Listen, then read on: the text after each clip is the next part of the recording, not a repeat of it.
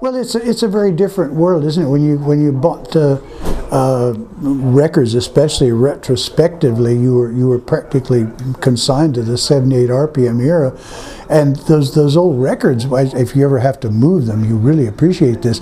Each of those records weighed half a pound, and they had 6 minutes worth of music on it. So you had to be fairly selective about what you wanted, even though there was tons of wonderful music out there.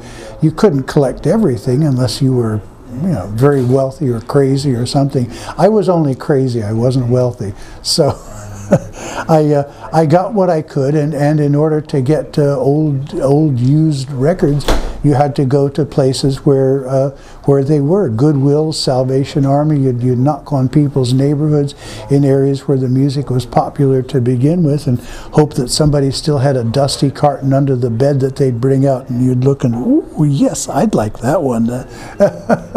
And to do that, you had to learn what the content of the records was, not by playing them, but by looking at the record label and seeing, oh, this is this and this is the other, because it's amazing, in the world of old records, a 10-cent record looks exactly like a $10,000 record unless you understand the hieroglyphics.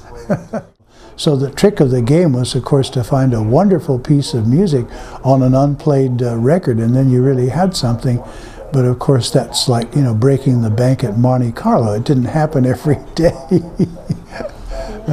But I think I'm speaking about any kind of collecting in all areas, because if you collect stamps, it's not enough just to have the stamp itself. The stamp has to be perfect all around the edges, and the image has to be fresh and sharp and everything.